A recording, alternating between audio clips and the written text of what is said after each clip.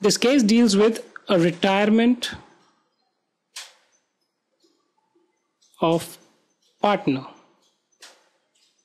Okay, calculation of gaining ratio when new profit sharing ratio of partners is given. Now in this case what happens is, okay, let's say there are three partners, Ram, Shyam and Mohan. Ram, Shyam and Mohan. I'm not getting into the question right now. Please try to understand the concept. Now you are told that originally, okay, or let me call this as existing ratio of the partners is, let's say, X, Y and Z, right? And what happens is that one of them moves out. Let's say this guy moves out, okay, and you are told that the new ratio of the partners is A is to B, right? So this is something like, you already had 50 rupees, okay? I told you that someone came and gave you some money, okay, and now you have 70 rupees. So I ask you, how much is it the money which you have received from someone else? You'll obviously do what?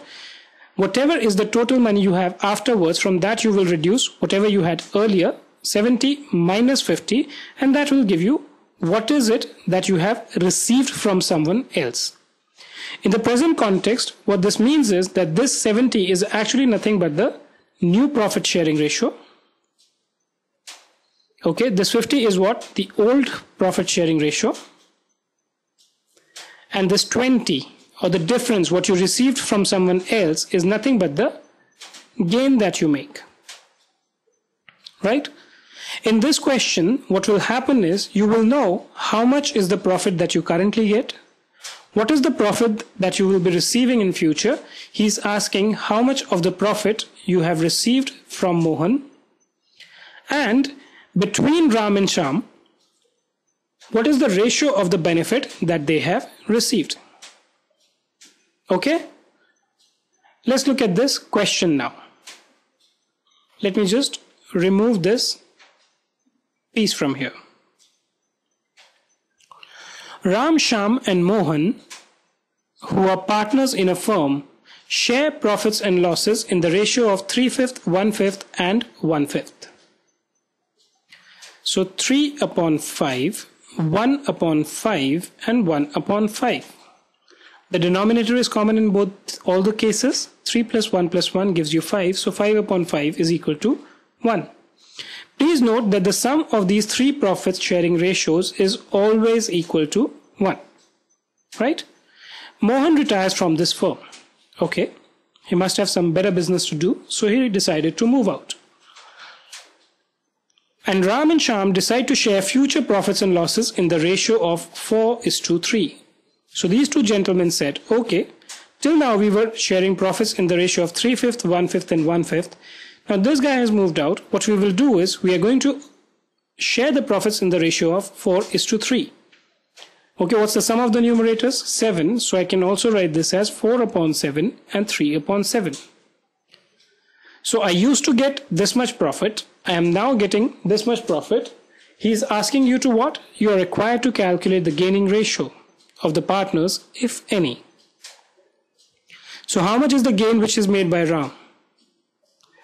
Gain made by Ram is what? The new profits he is getting minus the old profit. Just like I told you that if you have 70 rupees, you originally had 50. How much did you gain? 20. Right? 7/5 gives you 35. Okay. 5 times 4, 20 minus 7 times 3, 21. Now this is interesting. So minus 1 by 35. Right?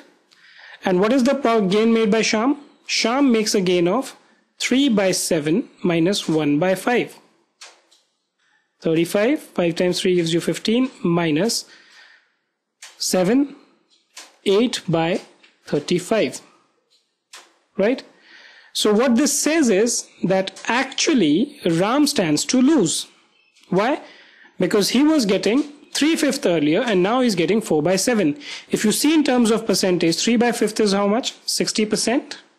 And 4 by 7 is how much? It's roughly 14.3. Okay, 14.3 into 4 gives you 43%.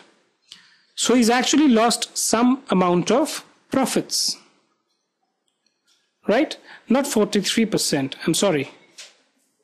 Should we use the calculator to find out? This actually is around 57%, right? So he's come down from 60 to 57, so he's actually standing to lose.